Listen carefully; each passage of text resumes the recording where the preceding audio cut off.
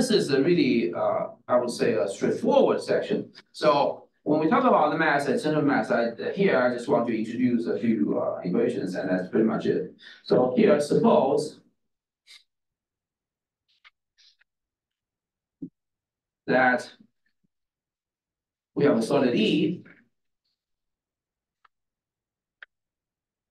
in R3 with, now we have a density there, okay, for that solid.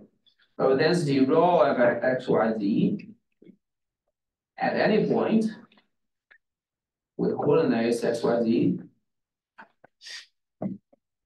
Then its mass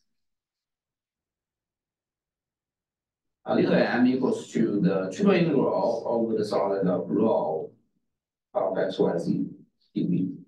Okay.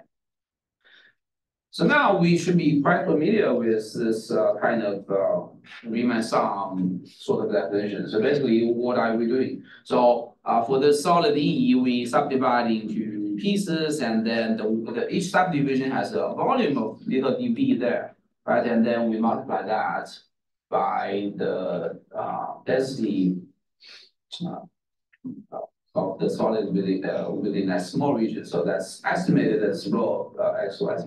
So that's the way we accumulate, and we are getting that triple integral there. Okay, so here we are skipping that details.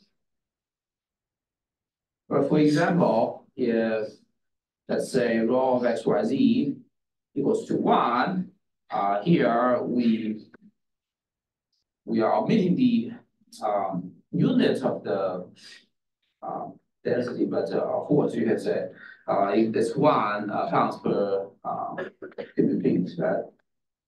If we put the density to be 1 at all possible points, so it's even, then we know that we are just accumulating 1 over the entire solid, right? Which exactly equals to the volume of the solid.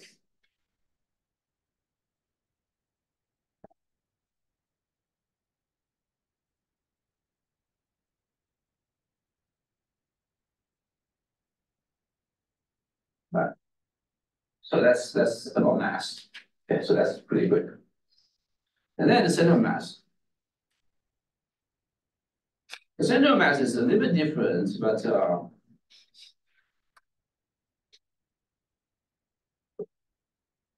let's start from the 1D-dimensional case. So, and let's even simplify it to be like 2 mass points. Okay. So basically, what are we doing? We have the x-axis, and we have 2 2 points with mass assigned to it to them. So we have x1, x2. These are the location of the mass points, and then we have this weight m1 and m2. Okay, and basically, when you talk about center mass, is some location between these 2 mass points, such that if you put a fulcrum there, then this axis will be stable. Okay, it will be even out. And the location here is x bar. Okay, so basically, it's a pivot that you put the support there is gonna. The x-axis will be horizontal. Okay, so stay horizontal. So if you think about that, basically, so the force that these 2 objects that provides you will somehow even out. That's what's special here.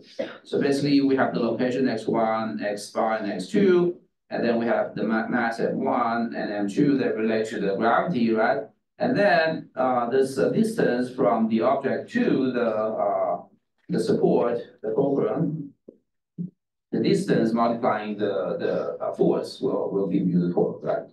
So basically, you need to satisfy if you have those 2 objects, and this is m1, the mass times the distance from this is the absolute distance, basically x bar minus x1. This mass equal to, in absolute value in the value of the torque is going to be the mass times the absolute distance between the point and the pivot. Okay. So that's a pretty straightforward physics, right? But if you rearrange, what do you get? So this is saying so these are positive values, right? So I'm using the larger to minus the smaller. But if I use the signed values, then I can put everything in the same form and put everything on the same side. So basically, this is saying if I use the signed form, this is saying okay, m1 times x bar minus x1 plus m2 x bar minus x2 equals to 0. Okay. And here I'm using the mass to be the same mass, but then for the distance, I'm using the sign distance, right? And then this is just saying, okay, in the whole system, the torque I accumulate is gonna equal to 0, so that it will not rotate, right?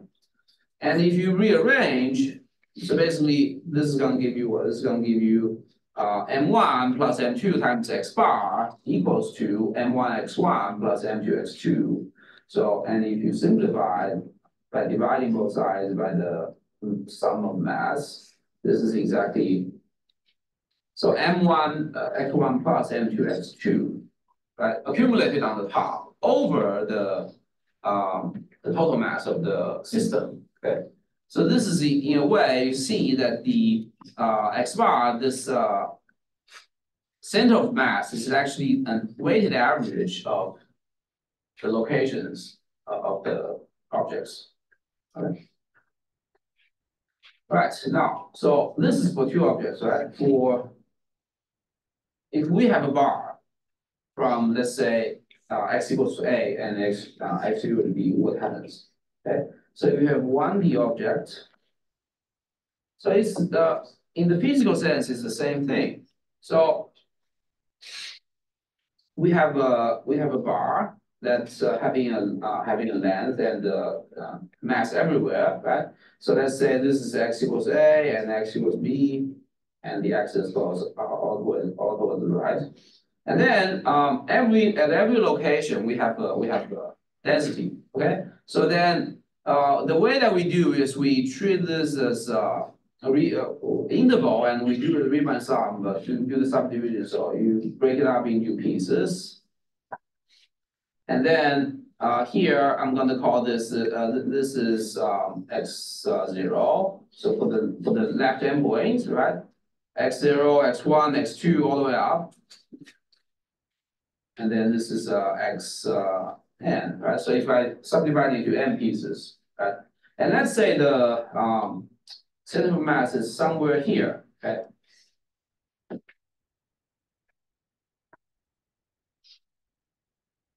Then what does it tell you? Basically, it tells you if I accumulate these signed torques, then the whole system will give you a 0, right? So if we think about, let's say this is the ith subdivision. So this is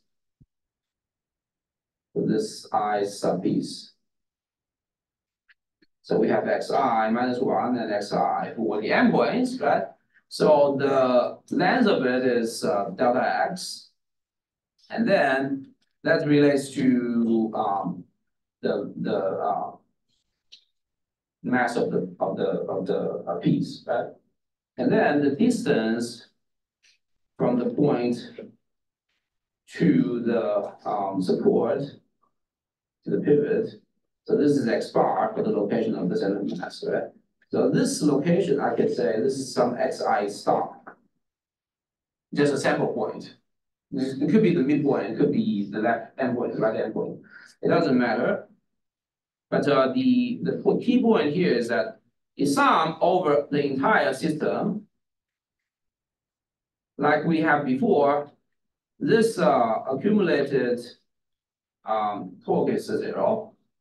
And mi is what? Mi is the mass at the i's subpiece, which is exactly rho of xi star, the sample density multiplying by the width, okay, delta x. And then x by minus xi star. Okay. So if we sum them up, eventually we'll get a 0.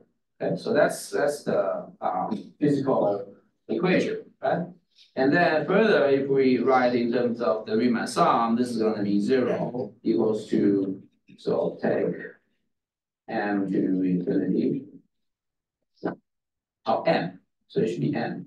So I'm using m for mass.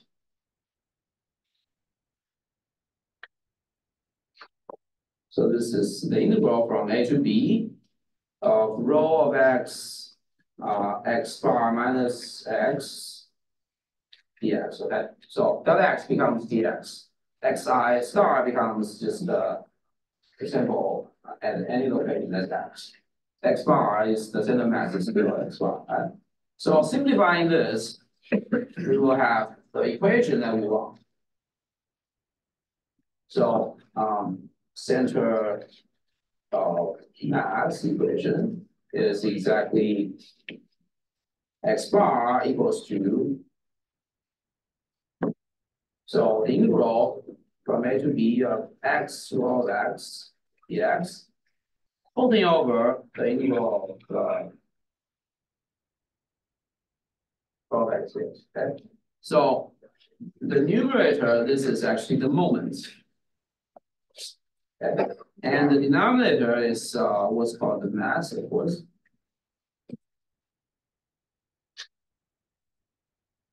Right. So this is the one dimension of it. So, and if you really think about this in 3D, then essentially,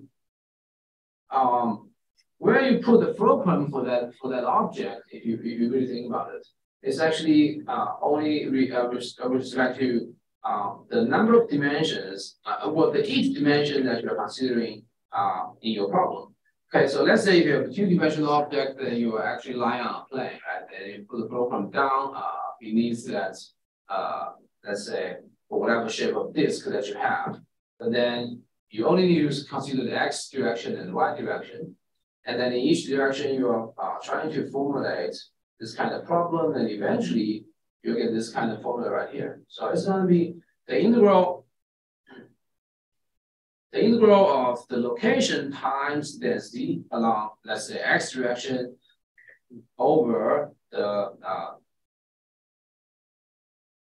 total mass. And then you're going to do it with respect to the other direction, y as well. Okay. So let's just write down the formula. That's the extension. Center mass. Let's say we denote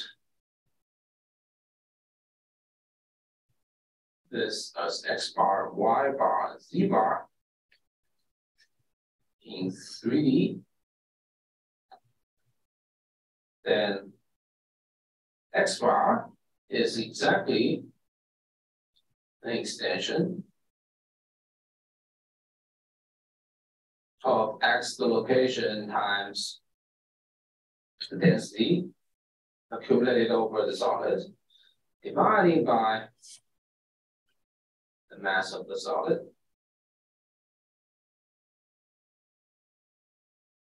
And y bar, I'm gonna cheat.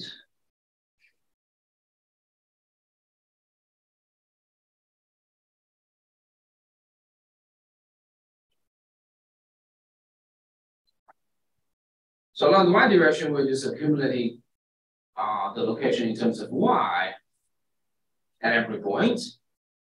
And finally, I can use that again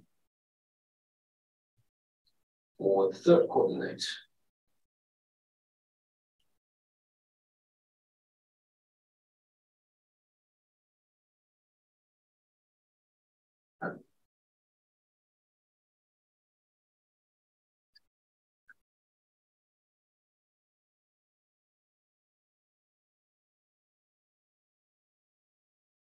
Right.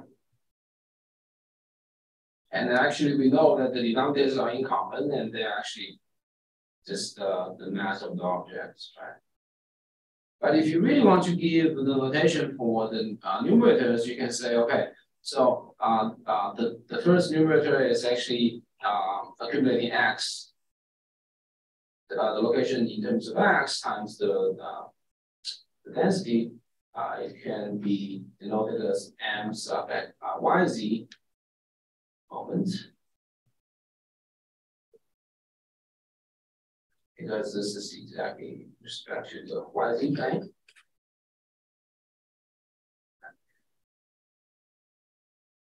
And similarly, the second one will be called m sub xz, and the third one will be called sub x1.